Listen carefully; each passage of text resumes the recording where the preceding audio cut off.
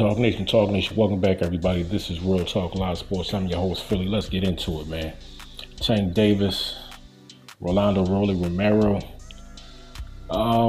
Very funny press conference, man. You know what I'm saying? Tank throwing shots, ROLLY throwing shots. ROLLY's a funny guy. Like, shout out to Leonard Ellaby, man. Like he said, man, he's the troll king. You seen the pictures, man, of him running over the pinata, punching the head off with Tank face on it. I mean, it's good building up the fight, man, but you heard what Tank said, man. If you didn't hear what Tank said, you guys need to go back and check out the press conference, you know what I'm saying? Because although this channel ain't for kids, you dig what I'm saying? I don't want to be cussing and saying all types of crazy stuff, you dig what I'm saying? But it was very comical, you know what I'm saying? Like I said, ROLLY is a funny dude, but more importantly, Tank said some, you know what I mean? That's why I mess with Tank, you know what I'm saying? Like he said, man, if this was the block, if this was the streets, you know what I'm saying? Situation would have been, let's just say, taken care of. You dig what I'm saying? You know what I mean? And I respect that, you know what I'm saying? Real talk all day. Pay attention. Tank is undefeated. ROLLY is undefeated. You know what I mean? It's going to be a super explosive fight. ROLLY got power. We all know Tank got power. You know what I'm saying? If Tank catch you with the right shot at the right time,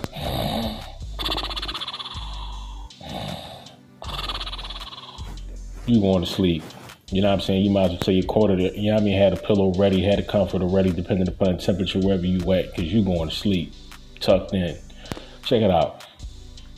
ROLLY is a good puncher. We all know Tank is a good puncher and boxer. And you hear time and time again, Tank hasn't showed all the tools in his toolbox yet. And you know what? I don't think he has. Because shout out to Deontay Wilder, man. When you got power like that, when you get people up out of there, I mean, you may not get a chance to box. I mean, it's pretty much as simple as that. You know what I'm saying? If you catch somebody with the right shot at the right time and you hurt them and you finish them, I mean, that's the fight. You know what I mean? A fighter is not going into this fight saying, you know what, I'm not going to knock him out. I'm just going to box him because, you know what I mean, I want to show everybody my skills. No. Depending upon what your opponent shows you dictates what you do in the ring. Now, ROLLY Romero, slightly he has improved, but there again, shout out to Tank. Like he said, you know what I'm saying, if you was really serious and about your business, you know what I'm saying, you would have added some more tools to your game. And I'm with that, you know what I'm saying, 100%. But ROLLY is still young. He still has time to mature, grow in the game. Now, stepping into this fight with Tank, like I said, I think ROLLY got like, you know what I'm saying, like 14 fights, something like that, both undefeated still. But you guys have to realize one thing. In boxing, everybody got a puncher's chance. You know what I mean? Tank does get caught, but he doesn't get caught, I would say, with anything significant. Now, if he comes into this fight led on emotion, you know what I mean? He could get careless and possibly get caught with a shot, depending upon what shot he get caught with. ROLLY could possibly hurt him. ROLLY does have power. Now, the same thing goes for ROLLY. If he comes into this fight full of emotion, and he gets caught from Tank, Tank is definitely going to catch him. And Tank is definitely going to finish him. Tank is that special. He doesn't waste punches. He's not sloppy in the ring. He's very precise. And for ROLLY, like I said, talk is cheap. You definitely have to back it up. And coming into this fight, everything that he's been talking about, all that running his mouth, you know what I'm saying? You know what I mean? Trolling, kind of borderline disrespecting. You know what I mean? He better come with it, because if he don't, he's going to get embarrassed, period. It's no outboxing, no. Tank is going to embarrass him, you know what I'm saying?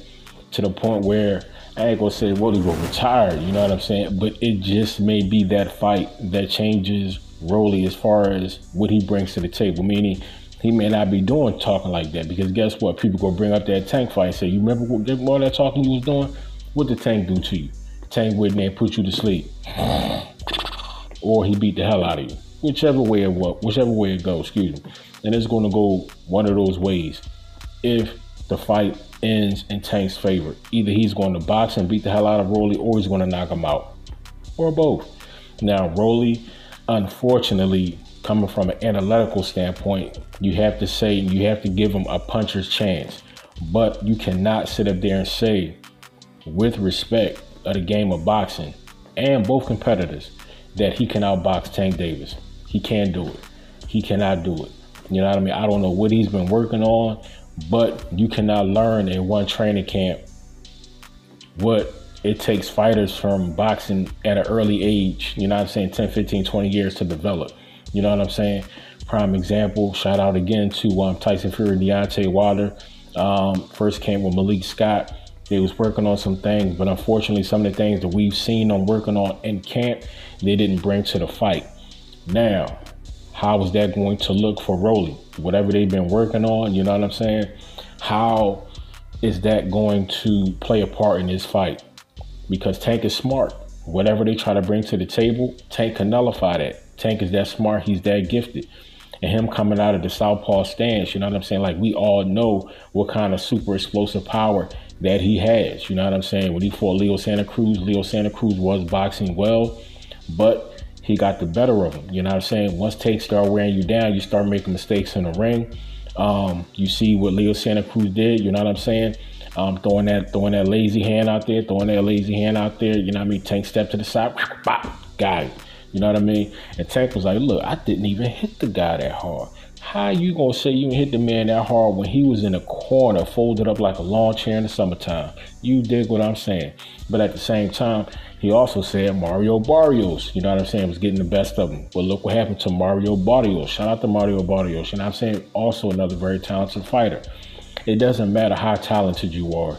What matters is if you get your hand raised at the end of the fight. You can be losing the whole first half of the fight. One shot can change the game. So it doesn't matter who was getting the best of you first half of the fight, even throughout the whole fight. Only thing that matters is that you get your hand raised. Now, coming into this fight, Romero, he better be on his A game. If he never had an A game, he sure enough should have been developing that A game for this fight, because everything that he has been talking is leading up to a potential ass whooping. I'm telling you.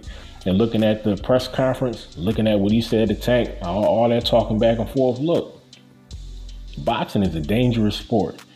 What you say in the ring matters, because your opponent is in the gym training, thinking about your face, thinking about what you said. And if you disrespect it in any kind of way, he's thinking about putting you in a box. You dig what I'm saying? Boxing is that dangerous. Talk Nation, stand up, as your boy. Peace. Don't forget to like, comment, and subscribe. Peace.